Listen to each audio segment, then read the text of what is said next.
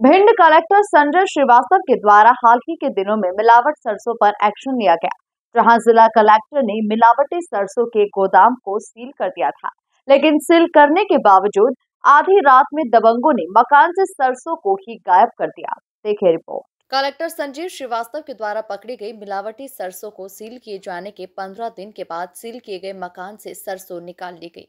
रात के समय में लोग ट्रैक्टर से सरसों भरकर ले गए, जबकि सील किए गए मकान की चाबी तहसील के प्रशासनिक अधिकारियों के पास थी।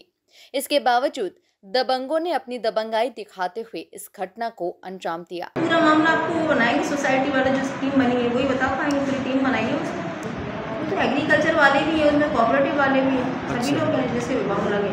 चाबी तो जमा कर दी, चाबी तो मैंने सारी सील तो हमारी लगती है, उस समय जब वो लगा देते तो ये तो दिखवाएंगे आप। ये चीज़ तो आप मुझे आज बता रहे हो, वैसा ऐसे तो अभी मेरे पास कुछ भी वैसे नहीं है। वो एसडीएम साहब के सामने आए। हाँ, तो 2-3 जगह था वो मैंने सील कर दिया था कागज।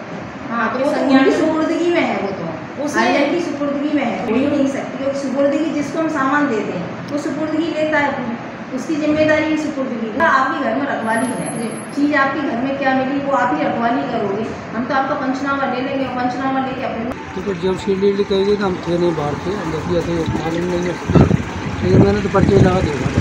पता नहीं ट्रॉली लगी थी, कहाँ से निकाली ये नहीं कह सकती, क्या है निकाली है, 700 भरी है दुकानें, उसकी पता नहीं। ट्रॉली लगी थी, ट्रॉली लगी थी, वो ट्रॉली देखा आपने, पहले तो खाली लगी थी सवेरे जब क्या है, फिर पता नहीं कब करने लगे, जानकारी क्या करें, इतनी जानकारी नहीं, हम तो चले गए थे कि ट्रॉली लगी थी। वो हम परसों थे नहीं उस दिन, 15-20 दिन हो गए अभी कम से कम, और दादा भी नहीं आए थे हमारे। तो मुकेश कुशवाहा जी आए, उनने कि 2 दिन को सरसों भरवा लो, दादी थी अकेली उनने खाली, तो उनने भरवा ली। उनने बोला सरसों है 2 दिन बाद उठा ले जाए, और उसी दिन से दूसरे दिन ही करंट में फोर्स आया, पूरी मैडम वगैरह आई है तहसीलदार से, उनने सील्ड करके चली गई। वो ये बोल रहे थे 2 नंबर का माल है इसमें। नहीं, बुआरी थे, मन प्रेमी थे यहीं के समाज के, तो दादी अकेली थी हमारी।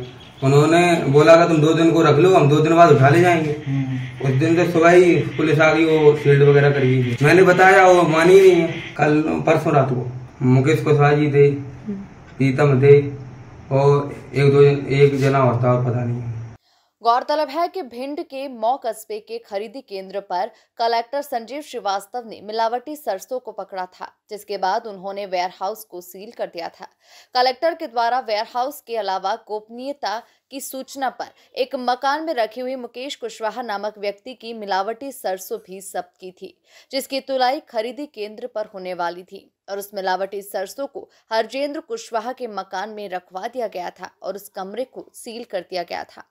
इसके बावजूद भी दबंगों ने अपनी दबंगाई का इस्तेमाल करते हुए सरसों को चुरा लिया। Bureau report, MP news, Bhind.